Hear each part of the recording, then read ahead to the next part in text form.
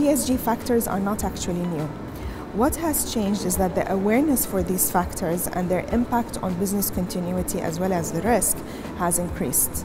One of the drivers of this awareness is the corporate failures that took place during the economic crisis, as well as the evidence and the growing evidence of the increased interconnectedness of the impact the climate deterioration has on business operations as well as the performance, the financial performance of companies.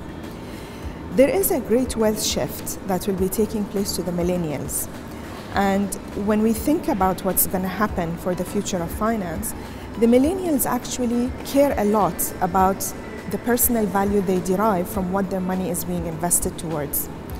So for companies to be attractive and be considered by these millennials, as well as ensure the flow of capital to their investments, they need to ensure that they are offering the holders of the money and these investors with what they value in addition to the financial returns.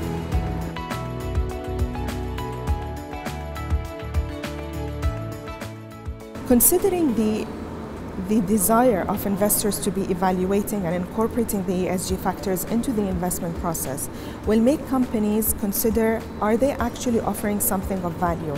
When they come to disclose this information, what is it that they are communicating about the way they are running their business? Are they considering the environment which they are part of it?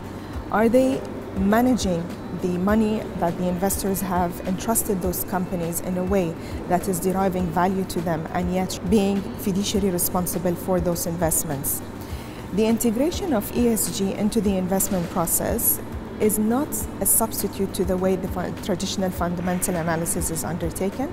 In fact, it's a complementary one that will be ensuring a bigger comprehensive picture is provided, not only on the quantitative information which investors are used to evaluating, but also in terms of the non-financial qualitative data which are going to be included as well in the investment process.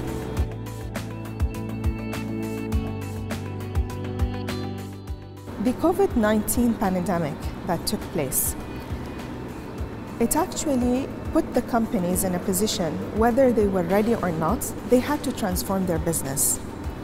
Business continuity plans that many companies have been preparing for, disaster recovery procedures that many companies have been prepared for, all of them were put for the ultimate test when this happened. Nobody was ready that they will be expecting work to be taking place from home. The change in the mindset and the adaptation that were imposed on these companies was the ultimate test of how sustainable these companies are operating. Part of this includes the strength of the governance structure of these companies, that they were able to quickly respond to the desired changes.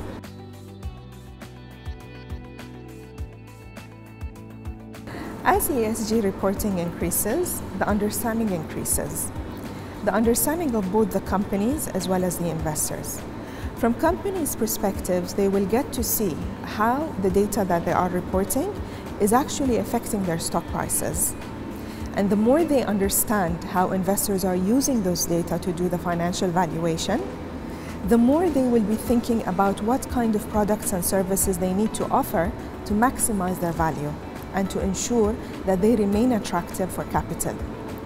In terms of the investors, the more they see this kind of information, the more they will start thinking about what more they would like to see. What factors matter to them the most? And when they understand that and builds more comprehensive understanding, they can see a more complete picture of what they are putting their money into. When they get that understanding and they make such decisions about where their money is flowing, they are actually empowering the businesses that are offering value to the greater community. That's why the companies who are stakeholder-centric and they focus on delivering value not only to the shareholders, but to the greater community around them, are the ones that are expected to see more attraction of capital.